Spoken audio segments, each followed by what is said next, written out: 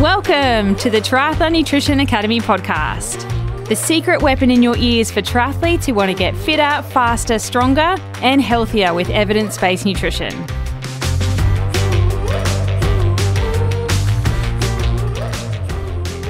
We are back. Did you like our new intro?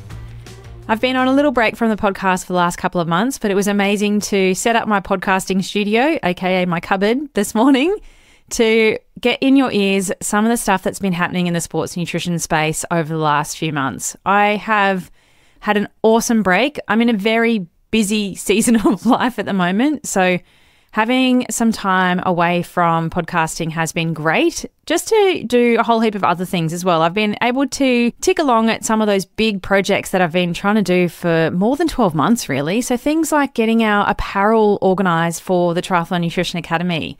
That ball is rolling and things are looking awesome, and I can't wait to see athletes out on course wearing our stuff. I've also been able to have some time to develop some new resources and tools for our academy athletes as well. So things like new masterclass on vitamin D as an example, and some cool spreadsheets for things like carbohydrate loading that take all of the thought and guesswork and effort out of planning carbohydrate loading for yourself. And you may have seen it, maybe you've missed it, but I threw some new videos into our recipe database on how to do certain things in the kitchen. I know that not everyone is particularly proficient, and as an athlete, it's really important that we eat well, but not everyone has those skills to be able to do that. So there's some videos in there around how to scramble eggs and poach an egg. I've also got some things coming in the pipeline for how to make an omelette without it just turning into a scramble. Hands up if that's you. And a few other things just to help you with some tips in the kitchen that I know athletes do struggle with. So it's been really good to have the time to do that, and that's been really fun. But I have just been itching to come back. There is so much going on in the sports nutrition space at the moment, and I'm going to hit you hard with all of those things right off the bat with our podcast episodes over the next few weeks, because I feel like I've had a muzzle on not being able to communicate that stuff to you. So we're going to hit it pretty hard today and talk about the new hydration sponsor on course for the North American Ironman branded events, Mortal Hydration. You may or may not have heard of it, but there is so much more interesting things that are happening that I've got coming up for you as well. There is a new paper in the protein space that was published in December, and I've just been sitting on that for 6 months now, ready and keen to deep dive into that for you. It kind of blew up at the end of the year last year in the nutrition space, and it does blow out of the water everything we knew previously about protein oxidation, which is pretty exciting. But I've got my, practical sports dietitian hat on, and I'm going to give you the lay of the land around what that kind of means. There's also a big trend that I'm seeing at the moment with IV hydration, IV vitamins, all that sort of stuff happening in the sports nutrition space as well.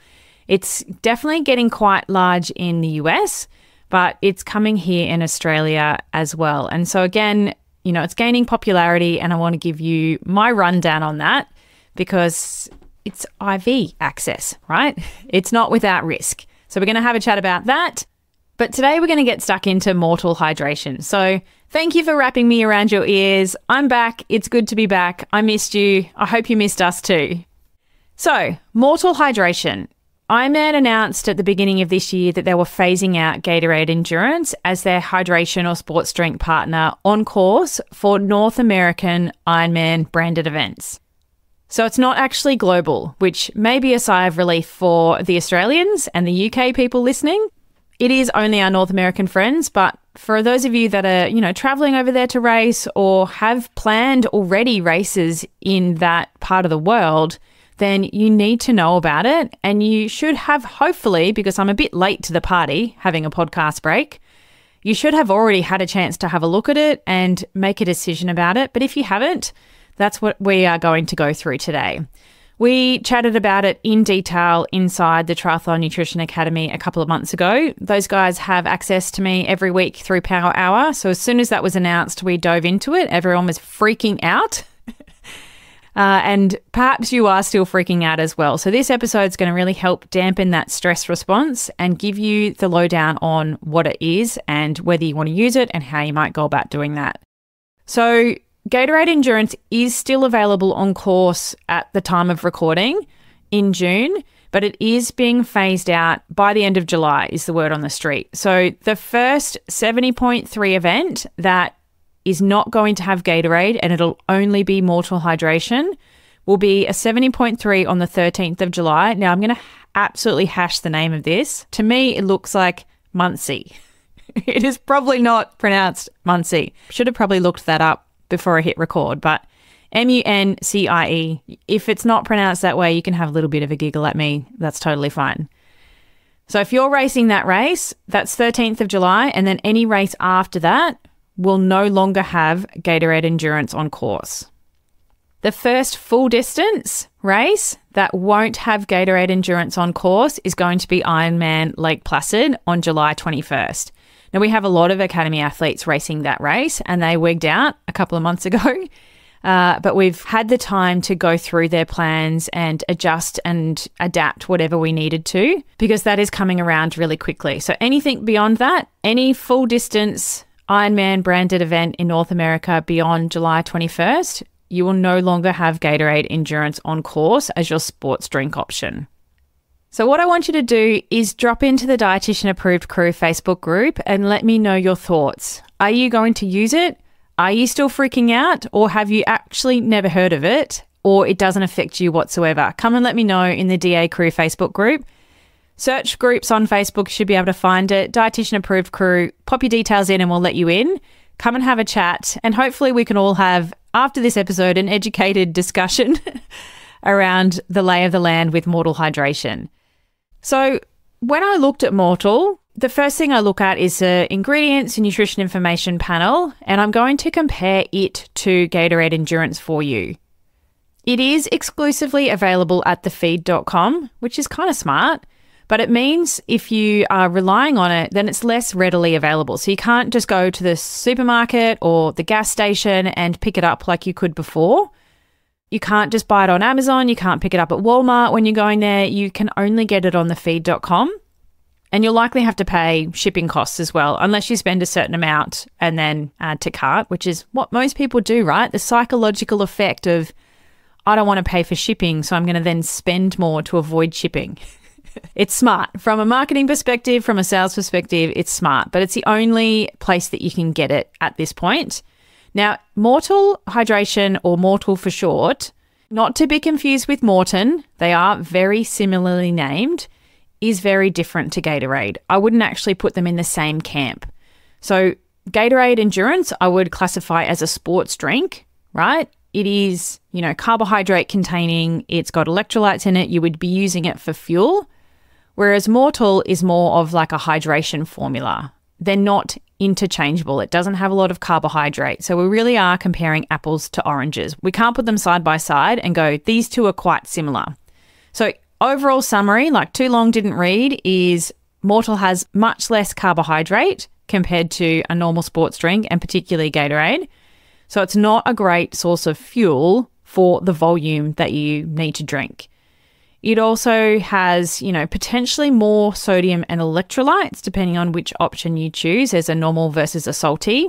And it doesn't rely on different types of carbohydrates as well. So let's dive into the details. I will put this table on the website if you want to go and grab it at dietitianapproved.com/140, which is what episode we're up to now, which is, so excited to bring that back. We're on the road to 200. Okay, so per serve, I'm going to go per serve because it's just easy rather than talking about, what it is per gram of powder or whatever. So a serve of Gatorade Endurance is 1 scoop or half a single serve sachet. It's 25 grams of powder, and that's made to directions makes half a bottle. So for us in Australia, a bottle is 750 mils. That's 375 mils is a half. Or it's 12 fluid ounces if you run with the imperial system. So it has 310 milligrams of sodium citrate per serve. So if you make it to directions to a full bottle, that's 620 milligrams of sodium per bottle. That's going to provide 23 grams of carbohydrate per serve. So if you're making, 2 serves in a bottle, that's 46 grams of carbohydrate per bottle. And the carbohydrate source for Gatorade Endurance relies on our multiple transportables. So it's got sugar, maltodextrin, and fructose in the ingredients list in that ratio of 2:1. Now, if you have no idea what I'm talking about, don't worry.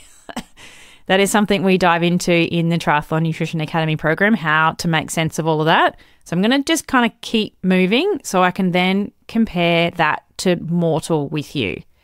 So Mortal comes in these little single serve packets. They're 13 grams of powder, and one of those, like the normal version, has 460 milligrams of sodium chloride. They just put like good old table salt in there.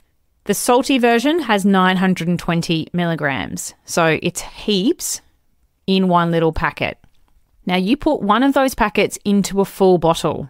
Okay, so compared to Gatorade, the normal version of Mortal has 460 milligrams and the salty has 920.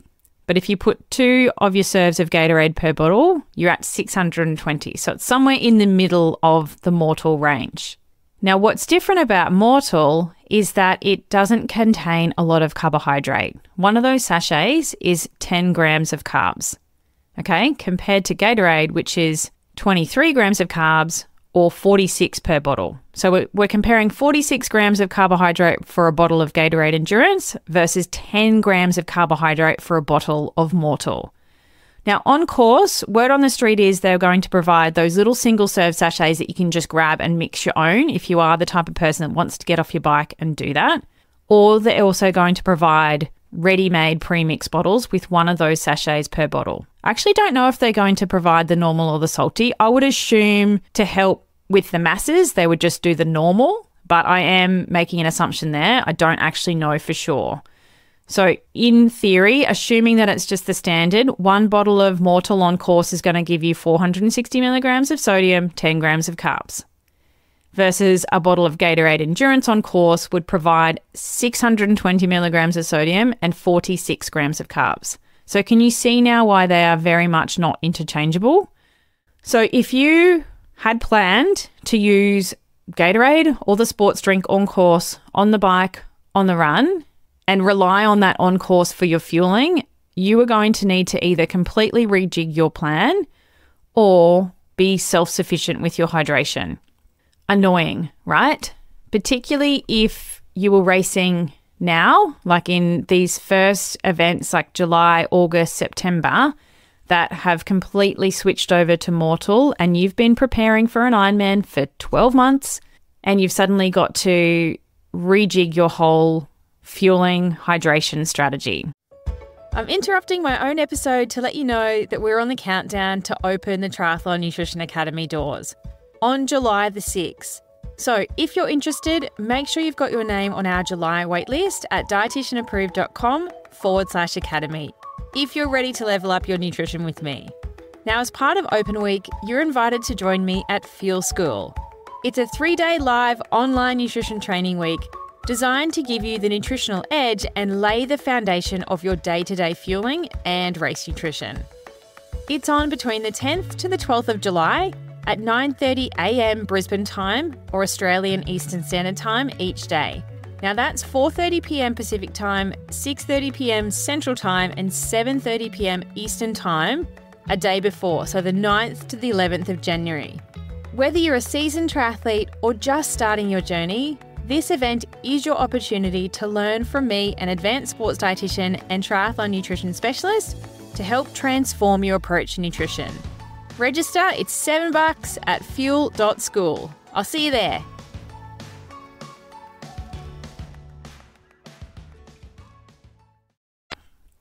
The other thing that you need to know with Mortal Hydration is that the carbohydrate types are cane sugar, table sugar, and dextrose. And it's also sweetened with stevia. Okay, so it's not providing a lot of carbohydrate. So we can't call it a sports drink. It's not a fueling drink. It's more of an electrolyte hydration drink. So if you haven't thought that through yet, you can't drink more Mortal to then try and replace what you lost with Gatorade because you're just going to crank up your sodium. That will probably be far too high for most athletes. And doing that is probably going to risk having a terrible day in the office, unfortunately. So it's a tough one, and it is something that we've chatted in detail about inside the Academy program with all of those athletes that are racing Ironman branded events over this year. And particularly for those athletes that have been planning an Ironman for a long time and have been preparing for 12 months and have, used the on-course nutrition, which they thought was going to be provided, which is the Gatorade Endurance, and now have to suddenly rethink their plan. I don't know about you, but I hate plans being changed. It's one thing that I'm not very good at.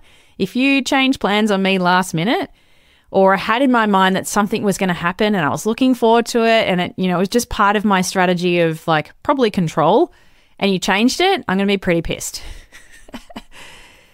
So hopefully you've already decided about that and this episode hasn't landed too late for you. I'm sorry, I've been on a break, but I'm back. I've got you. But I do struggle to find applications for use for this product.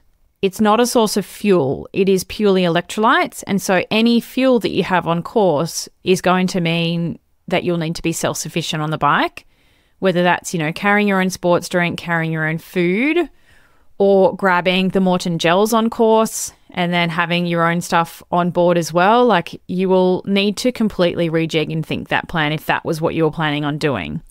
So I would love if you could drop into the Dietitian Approved Facebook group and let me know your thoughts. Are you going to use it? Are you happy with that change? Are you pissed? Come and share your thoughts to me, and hopefully we can help you come up with a bit of a plan in that group if you need it. Facebook.com/groups/Dietitian Approved Crew. You should be able to find us. Chuck your details in there so that we know that you are actually a triathlete, and we will let you in. Okay, that is the lowdown of Mortal. I've been itching to get that out to you for so long, sitting on that information, but hopefully you're all across it anyway. Now, having a break from the podcast has meant I want to do things a little bit differently as we come back. And one of the things that I did was put a call out on our email list a few weeks ago for questions that I can answer from you on the podcast. If you're not on the email list, make sure you go and subscribe. Dietitianapproved.com/subscribe will give you the little opt-in form, and then you get our every week Friday in Australia, Thursday night if you're in the Northern Hemisphere, email. And in there we have lots of other tips and tricks that, I don't share on the socials necessarily.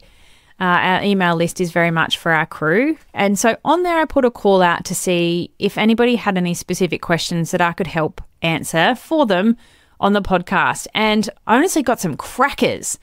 So I will do that again and put a call out and show you where to put those questions, because what I thought I would do would be to answer one on the podcast each week. And, if it blows up, maybe we'll do a few episodes of just questions only. I do need to put a bit of a disclaimer in here and say that, I don't know all the specifics about you, your medical history or anything like that. So it does have to be general advice. Please don't take it as individualized custom advice. Just from a legal perspective, got to cover my own arse. But the first question I wanted to cover was submitted by Laurie from Greenville, North Carolina. And she asked, is there a way to get proper nutrition to compete in a triathlon if you have gastroparesis? I'm at a loss. Man, that is a cracker of a question, Laurie, and definitely a tough one. I 100% empathise with you. If you were in Australia, there is a place that I would send you to do some testing on that. I'm not sure what's available in the US, I'm sorry, but I have worked successfully with an athlete who does full distance racing that suffers from the same challenge. And he competes in an Ironman event at Cairns every single year. So my advice is to be kind of strategic and systematic with your approach to understand what is going on there and hopefully find some sort of solution for yourself. And firstly, for me, I need to understand what's causing the gastroparesis. What can we do to alleviate those symptoms, fix it? What is the problem there? And so for that, you'd need to work with a qualified sports dietitian with experience in this space to do that. And the other thing I would suggest is definitely a medical review if you haven't done that yet. So you will need to see a sports physician, somebody that has experience in medicine but also sports, because potentially there's something that they can do to help you. There's a few strategies. I'm not going to actually tell you on the podcast. I don't think it's quite useful because I don't want you to go and just do things without that support. But there are some things that a doctor can do to help alleviate that, or at least, increase the motility of things through your gut. You are going to need to do some serious gut training, right? And strategically do that, but know how to increase and ramp up to your limitations and what signs and symptoms you're looking for to know that it's working or not working. You're also going to need to understand the source of your nutrition, because that's important, because you're probably not going to tolerate just off-the-shelf products, but it's easy to concoct your own things, and it's understanding what it is that is the problem first to then dive into what sort of products are going to help and how to build that for your fueling strategy. And depending on the distance that you're racing, carbohydrate loading is going to be important, but you won't be able to do a traditional, in inverted commas, carbohydrate load. Again, you're going to need to work with a sports dietitian closely to develop that plan so that that doesn't slow down the whole gut transit thing with gastroparesis. I probably should have said what gastroparesis is right at the beginning for those people that are going, what is this? But it's slow gut transit, slow gut motility. Things are not moving particularly effectively or well through the stomach. Okay, so I know that is not very specific for you, Laurie. I can't fix you on the podcast without knowing all of those details about you, but hopefully those steps are a start to set you on the right path to some solutions. All right, legend, thank you for wrapping me around your ears today. It's good to be back. Thank you for being here, and I will see you soon.